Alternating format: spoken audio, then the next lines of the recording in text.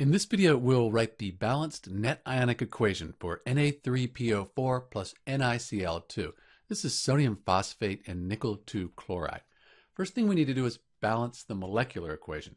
I can see I need to put a 3 in front of the nickel 2 chloride, so that'll balance those. Now I have 6 of these chlorine atoms. I'll put a 6 here. Could put a 2 here, and I think, yep, this equation is balanced. So we have the balanced molecular equation. Now we can write the states. Sodium compounds, they are aqueous or soluble. They dissolve in water, split apart into their ions.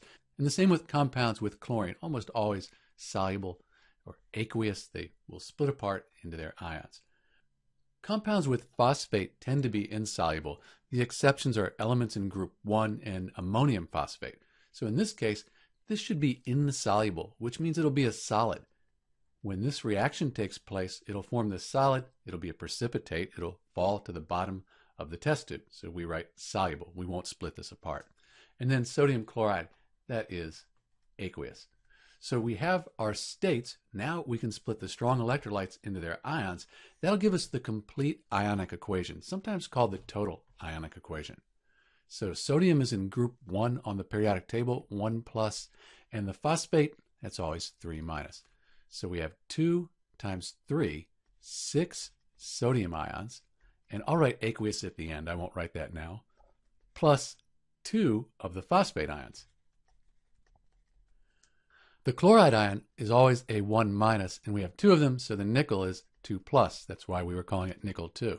So we'll add 3 times the 1 nickel ion, 3 nickel 2 plus ions, plus 3 times 2 is 6 chloride ions. So these are the reactants. In the products, we said we don't split solids apart when we do net ionic equations.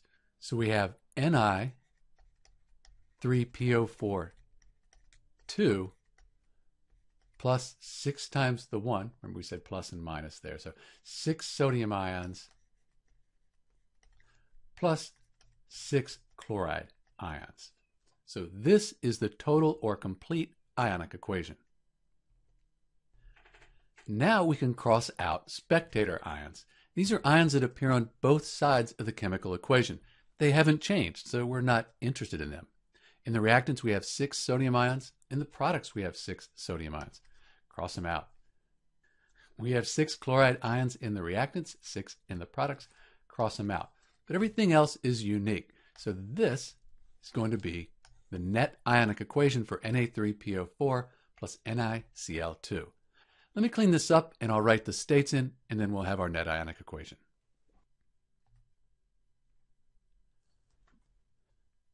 So this is the balanced net ionic equation for sodium phosphate plus nickel 2 chloride.